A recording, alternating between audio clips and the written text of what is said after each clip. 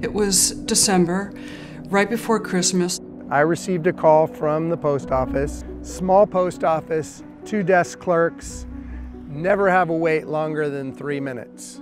They told me that there was a woman waiting in line. Line was getting longer and longer, and there was someone at the head of the line with 60 boxes. So the lovely old woman behind him tapped him on the shoulder and said, "Excuse me, sir, what is this?" And she noticed that they were being shipped to somewhere with Asian writing. She saw dirt falling out of the seams of the package. So she asked the man, "Excuse me, what are you shipping?" And the man said, "Shh, something very valuable." She said, "Well, where did you get them?" He didn't speak much English, but she said he pointed west towards the ocean.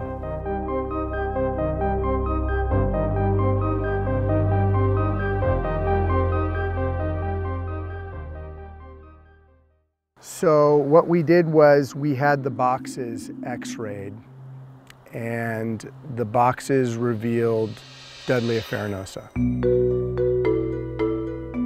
So the first call I made, opened up the phone book, called the Native Plant Society local chapter. And they explained to me that it was a local native succulent. It was fairly commonplace on the coast from Monterey north. And I said, "Do you have any idea why they'd be taking it?" And no one had heard anything about this. My name's Pat Freeling. I'm a warden or a wildlife officer with the California Department of Fish and Wildlife. I've been a warden for about almost 12 years now.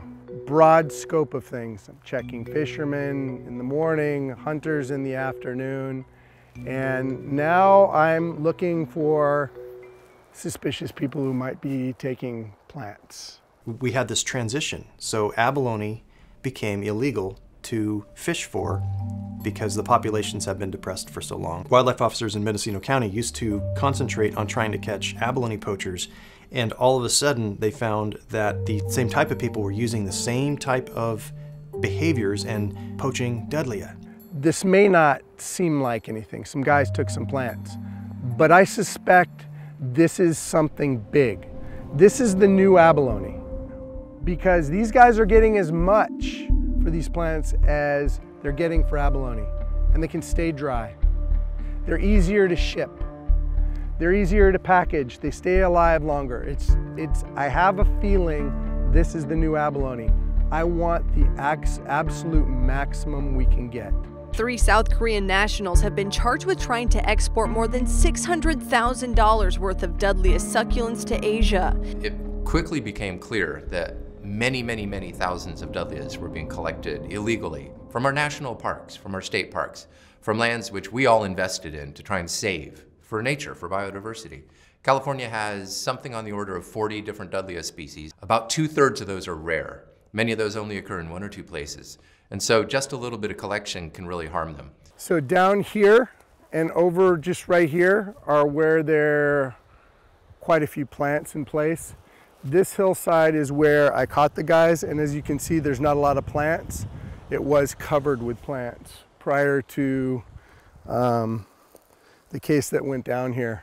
Basically what happened was, saw the van on the side of the road, looked inside the van, I saw that it was filled with moving boxes, and I ran a check on the plate. And the plate came back as a rental plate, which in a lot of cases is indicative of someone up to something nefarious.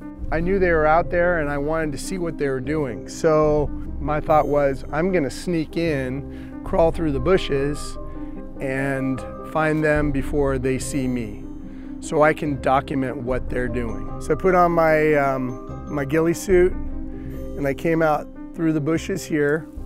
I crawled out here, and sitting right here on the bluff was a large internal frame backpack.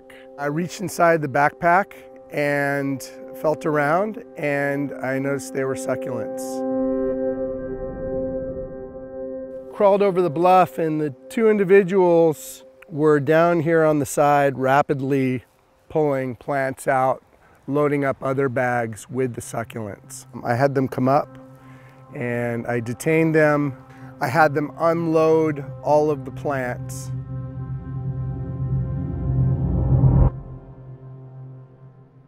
paperwork I found in the vehicle indicated that they were operating internationally. I found business cards from Europe, from Italy, Croatia, Asia, Sumatra in particular, and then across the United States. I found a lot of succulent and other plant vendors.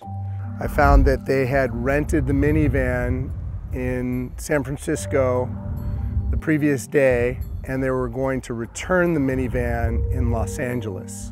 They were most likely going to be traveling down the coast, filling up moving boxes with plants and shipping them out of the post offices as they went. This was our first real taste of the commercial succulent trade. Details on a very unusual crime ring, a group of people smuggling succulents. Yeah, plants. Busted in Northern California. Wildlife detectives from several agencies made 3 separate arrests along. Once it hit the news that there were people coming from other countries and just ripping thousands of plants off the hillside to sell in Korea and China, people were furious, and they were overwhelmingly supportive. The district attorney's offices were overwhelmingly supportive, and it really did validate the amount of time and effort it takes to put these cases together. There's only about 400 game wardens in the state of California, one of the lowest numbers in the country. We rely on the public. Some of our greatest cases have come from tips. One of my favorite interviews was of a young woman who was traveling with her family down the Big Sur coast.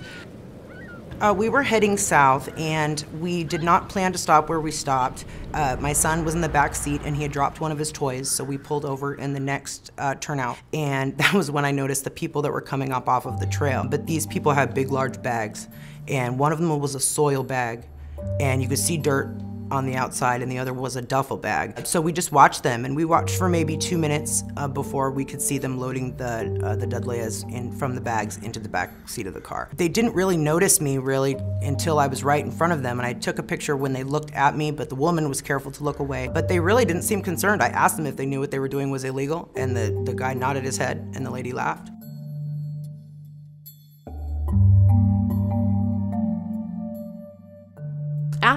After the citizen, Jay Davis, sent a tip to the Fish and Wildlife Department, they were able to gather enough evidence to get a search warrant that they conducted on the home of the Riveras. They were able to recover a large volume of plant material, over 500 plants. They also recovered her cell phone, and that recovered chat messages between Guanrong and a family member in China, where they were discussing, starting a business to sell these plants.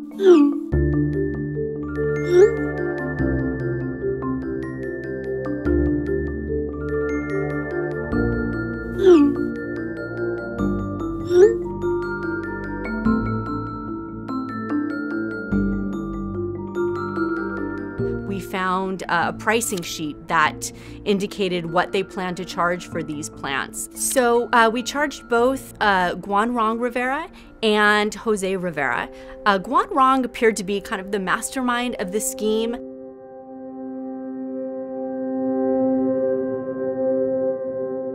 She was charged with grand theft, felony vandalism, conspiracy, and filing a false document. And it was important to charge all of those separate crimes so we could really get into all the negative effects that come from this type of scheme. They removed over 500 native succulents. You can have as many environmental laws as you want, but if you're not going to enforce them, then it doesn't make a difference. It's hard because in a lot of cases, the criminal says, you know what? I can still do what I'm doing because it's just the price of doing business. And when you get hit with a $10,000 fine and possibly 2 years of jail, it adds a whole new scope to your crime. We're starting to talk about thousands of plants worth hundreds, if not 200 or more dollars per plant, and realizing that the math is adding up and that the financial reward of taking the risks of poaching these plants and shipping them all the way back to China and Korea were well worth it to them. thinking they were never going to get caught.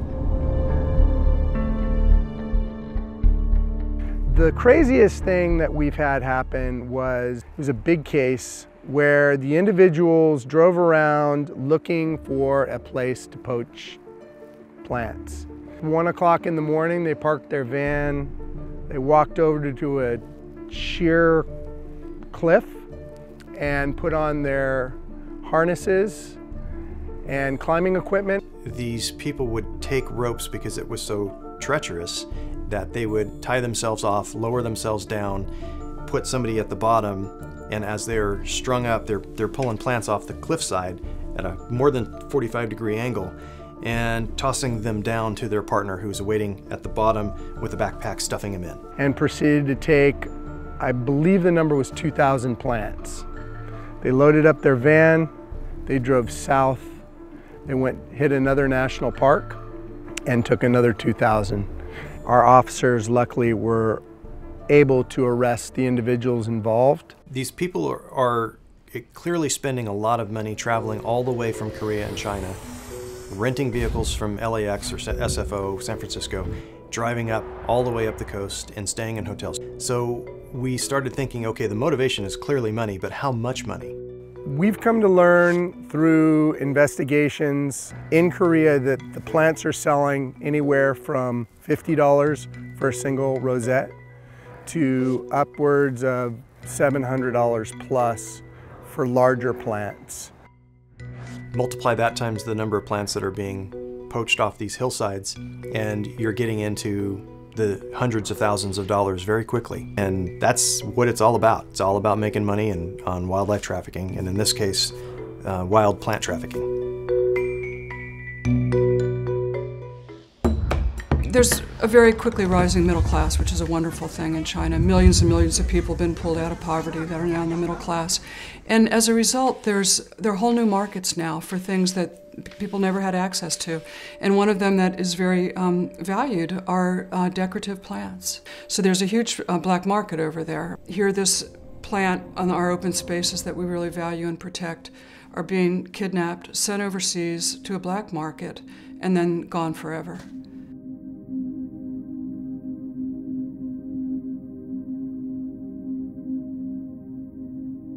There are several things about this story that really resonated with readers in a way I very rarely see with anything else I've covered. And I've thought deeply about why that is. I mean, on some level, it's a crime story.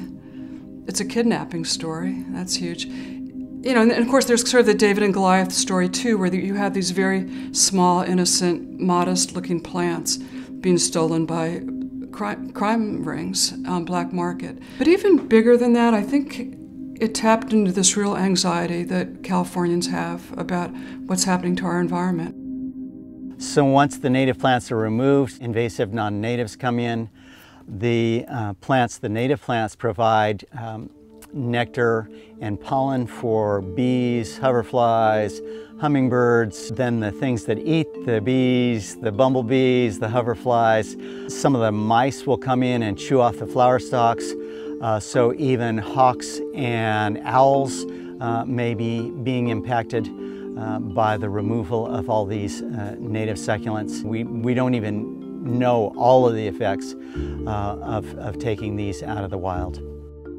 You know, the problem is that a lot of poachers are going after the largest plants, and rather than grow them from seed, which takes years and years to get up to these big rosettes, they want to start with things like this, you know, really, really big. And as beautiful as it is, it's just absolutely the wrong thing to do, to take a plant like this out of the wild. This one is maybe anywhere from 15 to 30 years old. Some of the ones that are being poached in the wild are probably 50 to 100 years old. Unfortunately, it's a worldwide problem. There are areas of Mexico, somebody names a new species, and you go down there 5 years later and the whole habitat's stripped. There have been thousands or tens of thousands of plants stripped from the wild.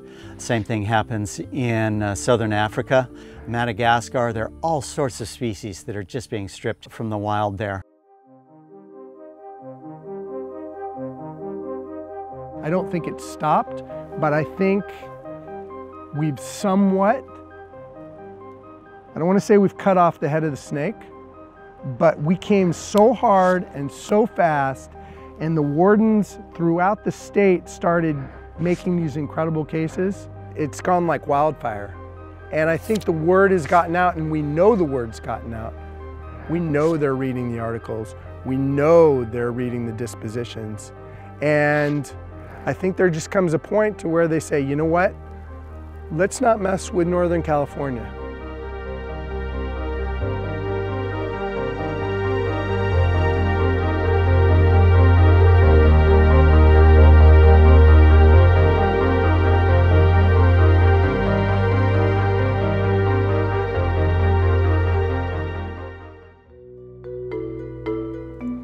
I really like seeing these guys. I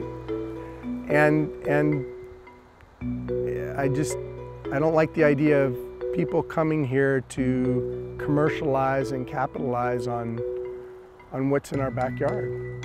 I don't think it's right.